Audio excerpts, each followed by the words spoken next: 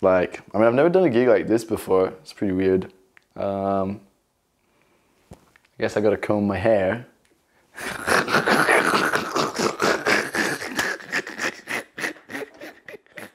All the songs I wrote have never been performed live. Haven't even been fully written yet, so we'll see how that goes. I don't know, I'm not like freaking out. It's not got my 110% behind it, you know. Like, I've just been busy with other shit, you know.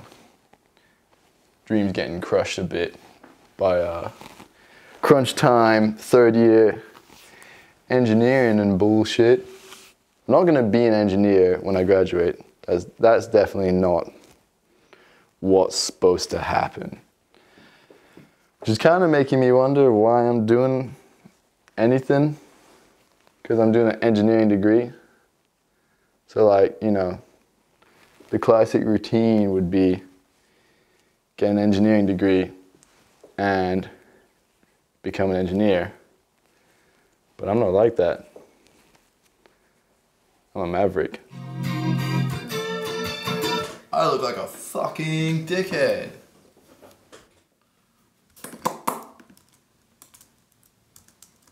I'm gonna go get an engineering degree, and it's gonna be, everyone's gonna be like, yo, he did it? He did an engineering degree? That's so weird. He's like the dumbest guy I know. I bet he plays his 20,000 blunts the way he talks. And then I'm like, oh shit, I can do math. And they're like, fuck, you know what a Fourier transform is? I'm like, hell yeah, son. It's blunt. And then like, yeah. It's my accomplishment of a lifetime, just get an engineering degree. And then rest on my laurels after that.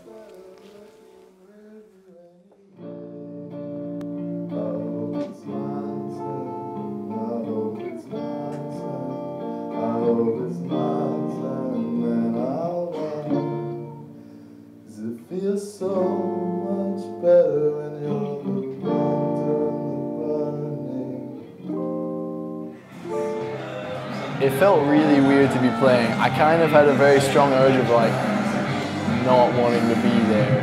I think that was like the worst gig I've ever done.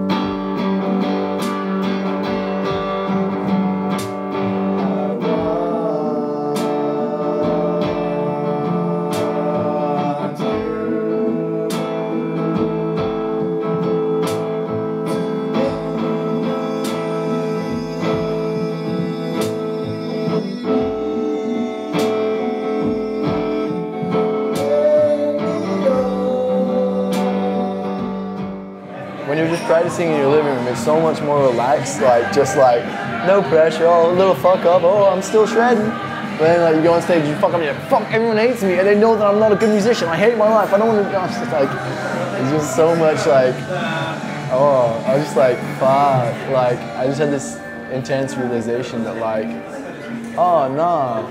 I keep thinking like, oh, I'm doing engineering, but I'm studying electronics with music, so I'm still studying music, I'm still being musical, and this was a very harsh, under the spotlight reminder that if you stop practicing music, you're gonna get pretty like shit at it.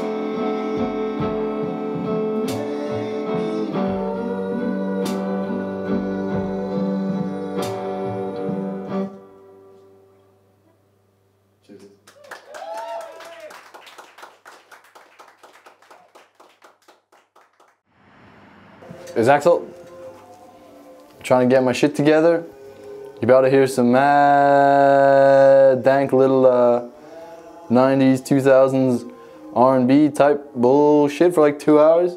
It's gonna be sick. Shout out to Nick Smith. Happy birthday, B-boy. Fucking carrying multiple technical challenges right now, but once I'm done with that, you'll get on with the suaveness. You'll have a very lovely Sunday evening. Session your way into my B-Day on Monday. Turn up. What?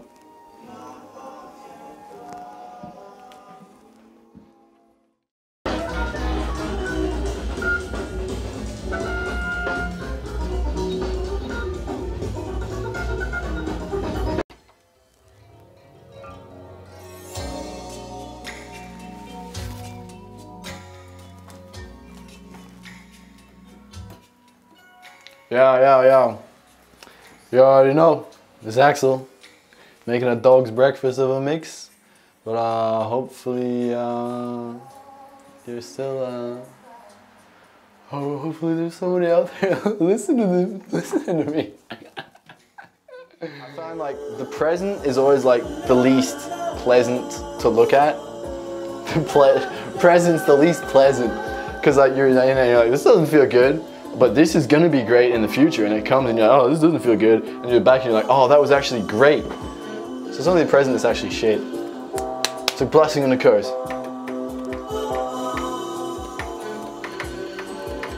So what do you think about these people who say, live in the present? That's the worst idea.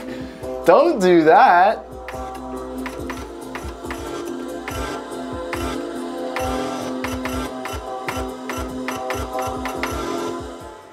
Okay, I've had my fun. I'm gonna go home soon. Or will I? Will I go on a massive bender until it hits 12 because I'm about to turn 21? Yow! My name's Axel Steinman. Hit me up on Facebook. Finna trying to party tonight.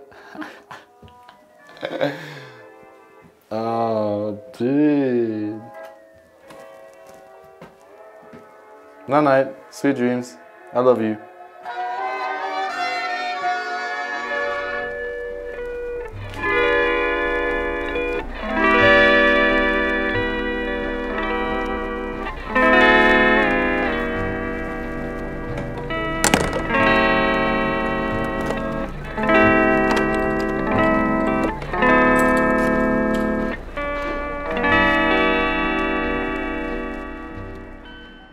When I turn 21, I'm just gonna be fucking shit up. I'm gonna be going to the gym.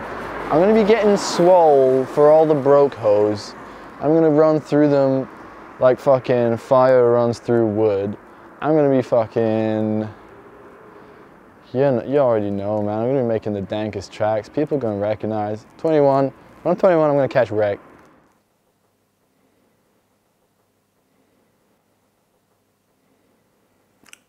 I feel like this whole documentary might just blow my whole cover wide open.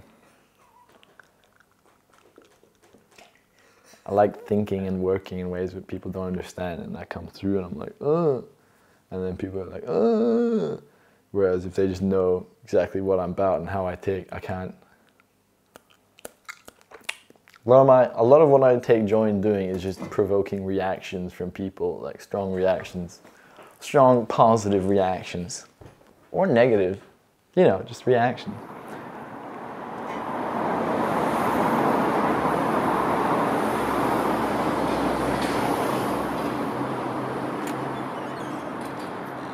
We gotta go! We gotta run!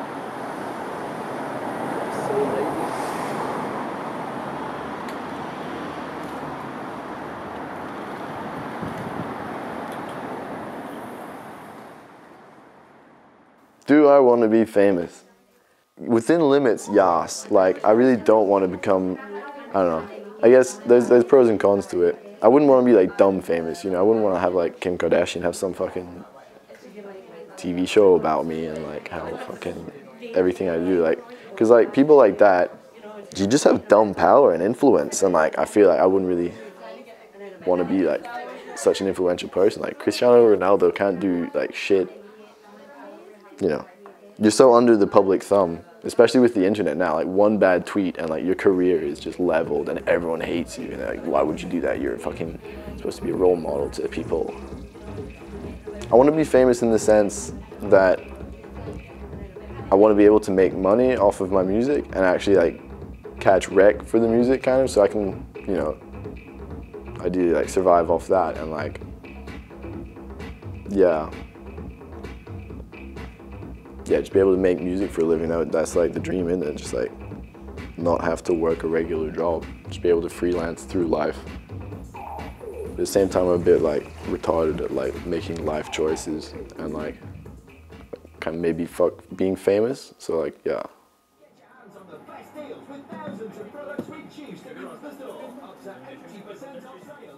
The modern condition, you know, I'm a millennial kid. I'm treated like royalty by fucking everyone. So I just want to like, you know, represent that. Straight lordin in like some really comfy clothes. But like, not some like old school ass, funky ass. Like, you know.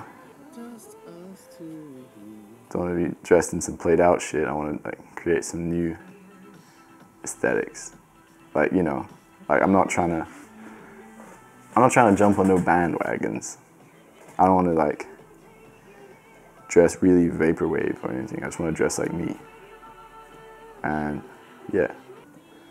And that's, yeah, I guess what I am is like lazy and lordin, a little bit bowler, a little bit vain, a little bit comfy, a little bit cute, a little bit, you know, treat myself well. Calvin Klein boxers just to make my balls like hang nice and comfy. What is my aesthetic? I guess just really lazy and comfortable and like hot is what I'm trying to go for. I definitely have a brand. I'd say I'm definitely some, I'm a airtight fairy dude with nothing to lose kind of attitude. And it's just got that kind of air to it that I have myself of kind of, you know, being a pretty trippy guy. I don't know, it's just all my influences and shit coming together into one sauce of just like half the time just being like mad, psychopathically romantic almost, but like also just like a white privileged male with nothing to really care about and no real problems, just living a happy life. So half of it's just like carefree euphoria and the other half is like carefree or careless whispers, more to say. I made a song just now, feeling totes in motion, and so we're gonna finish it and we're gonna go film a music video. My name's Axel.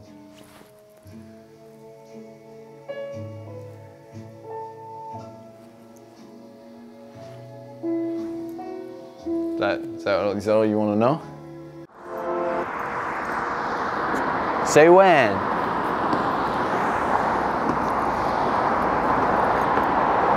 Cap backwards or forwards? What? Cap backwards or forwards? Or no cap? Alright. I like it. Huh? I like it. Alright. Okay, let me know. Alright, whenever you're ready. Baby, du und ich sind voll dabei. Wir gehen ab wie Gomez, der ging steil. Jedes Moment mit dir bin ich steil. Du bist scharf, ich bin high. Meine Liebe nachgebaut. Mit alles.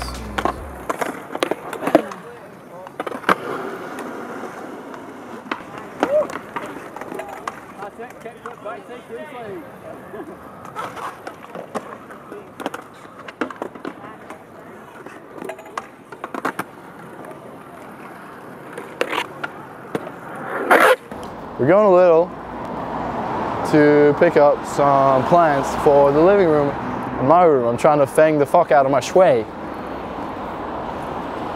So we're standing outside Little. We're gonna go get some plants. Something like these ones. They look like these ones. But I think these make edible foods. We're gonna go in and get some decorative plants for the house.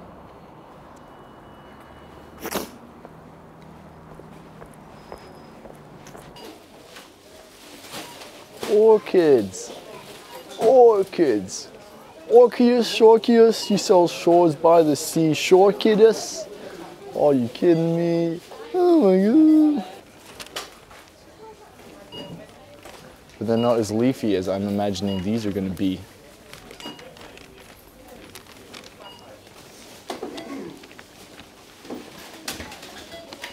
I gotta get like the 2 holes so for your nostrils. Like, it smells like plastic. I can't smell it at all. Have you smelled these before? Like, do they smell good? I've got a bonsai in my room and a rhododendron and a little plant, little flower. Wow, a little flower. A little flower. It's good to have like life and it just, you know, brightens your day a little bit. Does. I wake up and I look at the bonsai and I think, man. Bonsai. Bonsai! And I karate chop my way out of bed.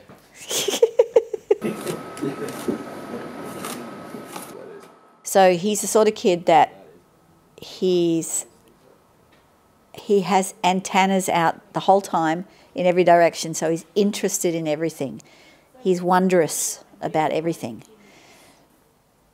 But it's hard to find a way to get through that, to focus on one thing, because he's interested in 10 things. So it's hard to like put all that stuff away later and then focus on one. So it worries me. I worry about him because I think maybe he could get lost down a path that he doesn't really want to be in, and then he turns around and it's just like, well, how did I get here? That worries me. I remember this is something about his character which I am so proud of him for. There was when he was about 9, 8 or 9. He was riding around on a push bike in Wolfratshausen with what's his name, the guy that shot you? Oh, Kayvon. Kayvon. And all the local lads. And they were riding around on their bikes and stuff. And these big bully guys came along and they rammed one of the kids and he fell off his bike and broke his arm. So it was a serious thing. And everybody just pissed off. They just disappeared everywhere. Except Axel. Axel was the only one that stayed with him, and because he was really hurt. He broke his arm. It was bad. Yeah, in 2 places. Yeah, and he stayed with him and took him until he got back to his house, and I just thought that's really honourable thing. And that's the sort of guy he is. So Kayvon died. Who's that? Kayvon, my friend from high school, he went schizophrenic as soon as he graduated, and then he's just been on a rocky road since then. And then he died. He fell or jumped from a height and then went and died. And that's just made my day really weird. Because you always have that inherent wisdom that like, you don't need to go to uni, you don't need to do what everyone fucking tells you to. Yeah, especially now that he's dead, it's kind of like sunk in, like, definitely just do whatever the fuck you want to do. Like, that's such a good idea. You know what I mean?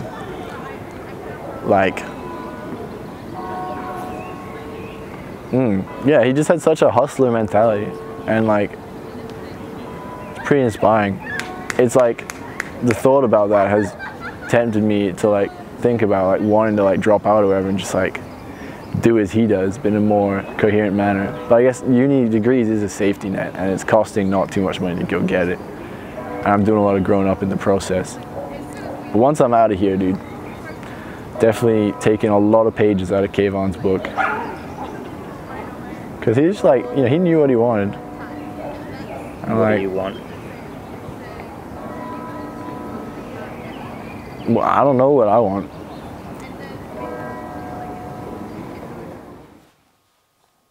Yeah, I don't know what the fuck I would do with my life if I didn't have music. Like, there's so many times when it's just been like, you just got mad emotion. And you're like, what the fuck am I gonna like? I'm just supposed to sit here and like, you know, you got something to do. It's I guess it's a way to sort of distract yourself from what's going on, like process it and create something beautiful to sort of forget about whatever you're doing, like whatever else. I feel like, yeah, just something to keep yourself occupied. And you know, to create something that addresses directly emotions. Like music is completely based on emotion.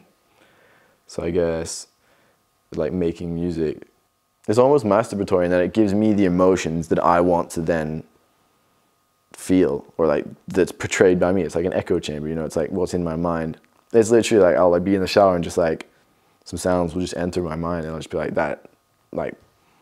that's something my soul has just like said to me, like in the form of that, and then I'll just like try and make it some of the time. So other times I'll just fuck around and then come up with some crazy shit and be like, oh damn.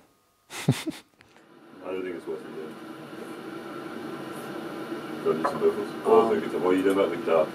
I could just plug, we could just solo that guitar track, we just run it through, or I could just double track it. And then we just have like the lead guitar and the dirty guitar, and it just sound a bit more full. Yeah. We'll try that. Yeah, it comes straight from my brain, so it's like completely me. And it's weird to just have something that you can show people that's like, this is just like me.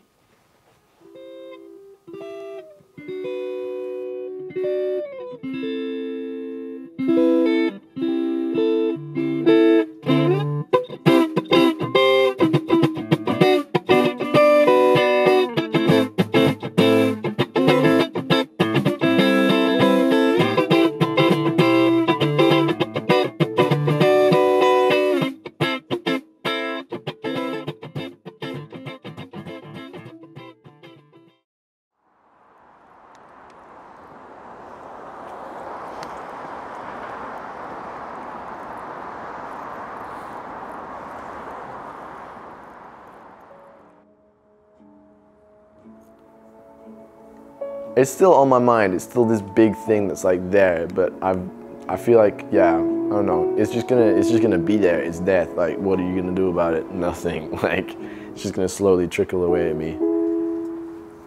It's like a big bowl of sand that's just in the shower, and like occasionally clumps will just like drip out as the water falls on it, and like there's like a slow stream of it just always kind of being there, and then, you know, time will fade it away, and then I'll be less sad about his death.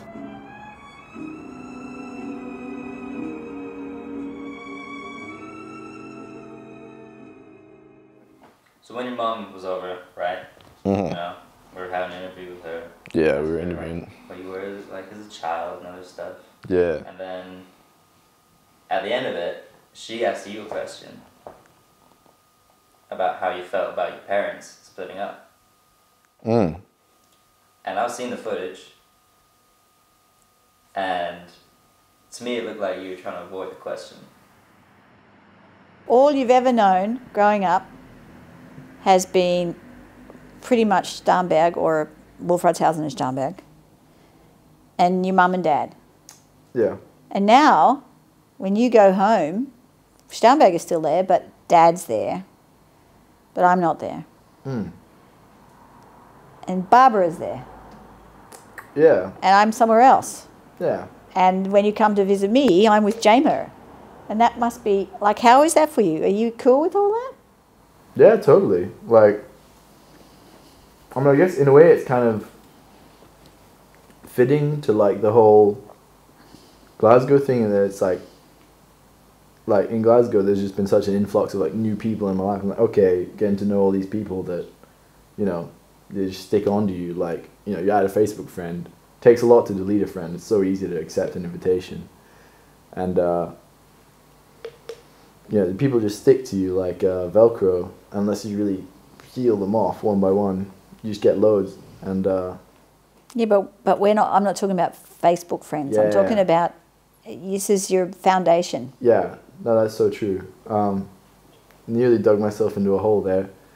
Yeah, you're gonna peel me off like Velcro. No, it's it was yeah, for the first like 6 months I was like kind of fucked up about it, I think, maybe a little bit. I mean, I guess it's nice to have parents that are like together and it's like a normal fucking family, but like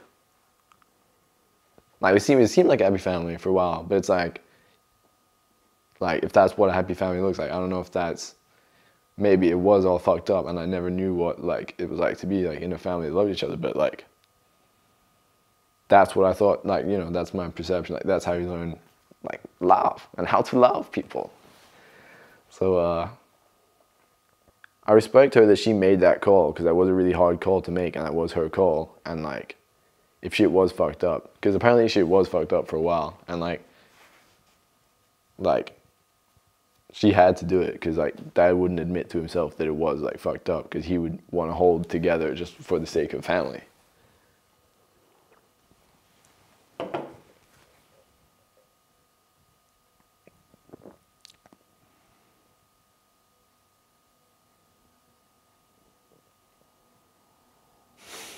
You okay, dude?